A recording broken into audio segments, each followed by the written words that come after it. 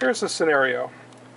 How do you get a QFP chip or a QFN chip onto a breadboard? Pretty impossible, but if you're using today's latest chip technology, a lot of times it's not available in a DIP package, and you really have no choices. Until now, Schmartboard has come out with a line of DIP to SMT adapters with Schmartboard's easy solder technology that makes it easy, fast, and flawless for anyone to hand solder an SMT part. Let us first demonstrate a QFP.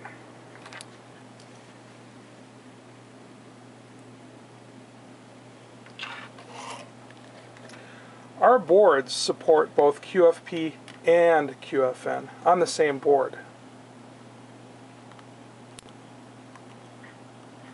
First you put the chip in place, and it's really easy because the legs fall into grooves that are on the board.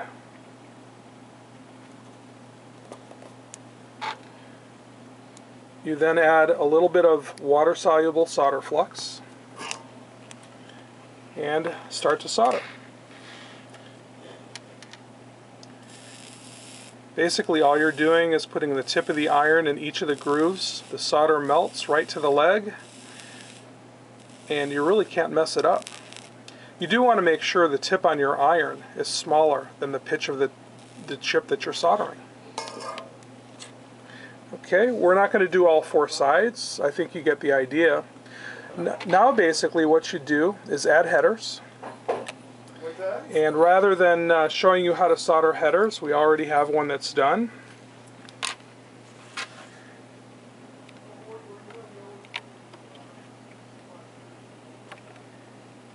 And you just put it right into the breadboard. You're ready to go. Let us now show you the QFN. QFN is a little bit different than the QFP.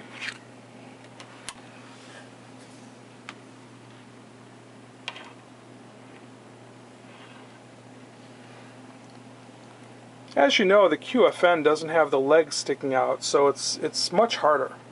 Additionally, on a QFN component, a lot of times there is a pad on the bottom that needs to be soldered, and we've even figured out how to do that. So let us show you how to do that now.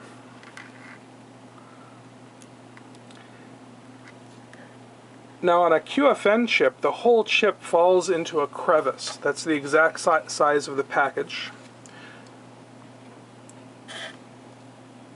You again take the solder flux,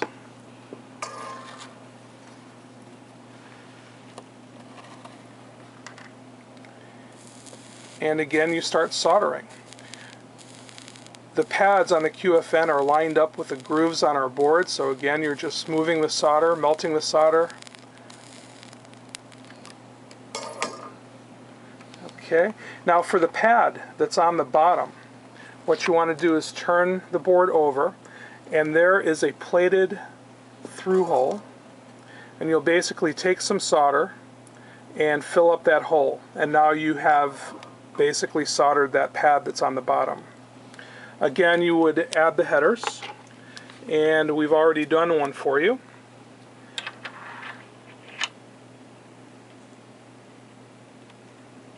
And there you go. And basically 2 minutes, we have soldered a QFN and a QFP, and you are ready to go breadboard with the most advanced chip technology on the market.